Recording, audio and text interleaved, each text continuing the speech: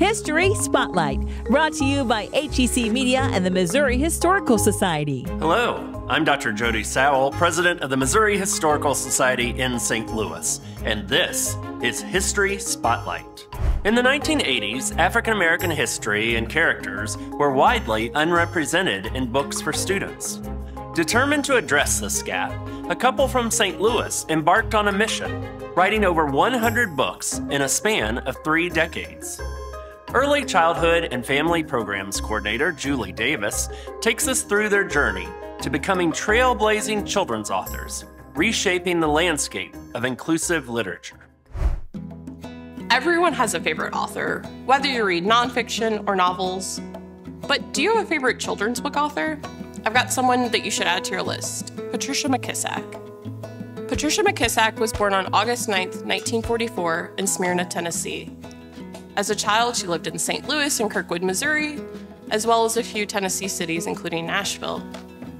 Growing up in the Civil Rights era led to Patricia being the only Black student in her 6th grade class at Robinson Elementary in Kirkwood. In 1964, she graduated from Tennessee State University in Nashville. While in college, she reconnected with her childhood friend, Frederick McKissack, who, as you can probably guess by his name, later became Patricia's husband and writing partner. As a child, Patricia knew she wanted to be a writer, but she was told to pick a career that was easier for a Black woman to get at that time. Be a teacher, they said. So Patricia earned her master's degree in children's education from Webster University.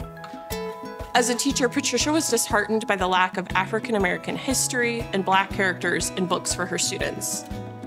So in the early 80s, Patricia and Frederick decided to pivot their careers, and they jumped in with both feet. The McKissacks set out to write children's books, both fiction and nonfiction, that centered Black stories. Patricia once said, "When children don't see themselves in books, they aren't motivated to read. If children don't read often, they usually don't read well, and soon that translates into failure. I don't want that to happen, so I try to create characters children enjoy reading about." Patricia and Frederick wrote books about historic Black leaders in politics, business, art, and science. Many of these folks, such as Ida B. Wells and Louis Armstrong, now have many children's biographies about them. But Patricia and Frederick were some of the first authors to do it, to write books about Black historical figures for kids. Patricia's fiction books range from Southern Black folktales that she grew up hearing from her relatives to stories based on her own childhood. Going Someplace Special is based on Patricia's childhood love for the Nashville Public Library, which is one of the only desegregated public places in downtown Nashville. The couple researched and wrote over 100 books for children from the 1980s to 2013, when Frederick passed away. Patricia's books have won many awards and honors, including a Caldecott Honor, a Newbery Honor, and a combined 9 Coretta Scott King awards and honors that she shares with her late husband. As an author, Patricia was known to perfectly incorporate humor, simplicity, adventure, pride, and attention to detail and facts.